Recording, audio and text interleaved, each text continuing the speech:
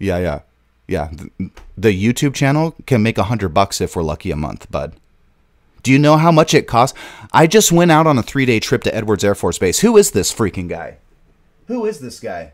Smug Dog Millionaire. Smug Dog Millionaire, okay?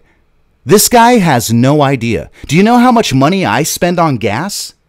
Tell me I'm making money, Smug Dog. Why don't you go out, bro? Why don't you go buy the cameras? Why aren't you out there?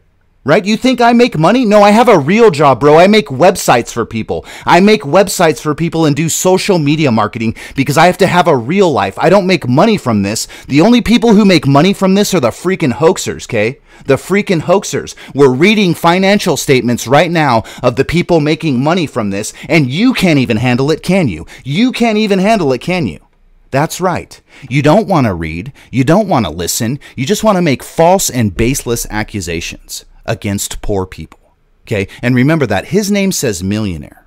Okay? You're listening to the poor person right now. Okay? Let the Smug Dog Millionaire on the, oh, you're making money, bro. We should just, you know what?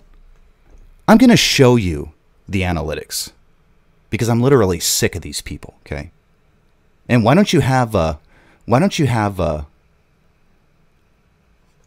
look at this. Look at this. And now go get back in your van. See? So this person doesn't even know who I am. They think I have a van. Do you see that? Do you see it? Dude, get back in your van. That's when your channel was amazing. What happening to looking up? Actually, I was out looking up. I just had camped 3 days at Edwards Air Force Base. What were you doing, Smug Dog Millionaire? Were you alien hunting?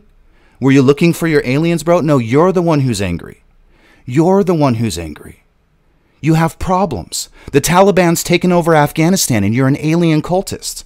The U.S. Navy's out chasing Hollywood hoaxes and you can't believe it that Tom DeLonge lied to you. I can't believe I bought shares in a shell company that's just a scam. And it's going down and it's going down in flames. And Luis Elizondo just got laid off because people like Slumdog Millionaire are alien cultists. Okay. So, and let's do this. Watch this. Let's do this.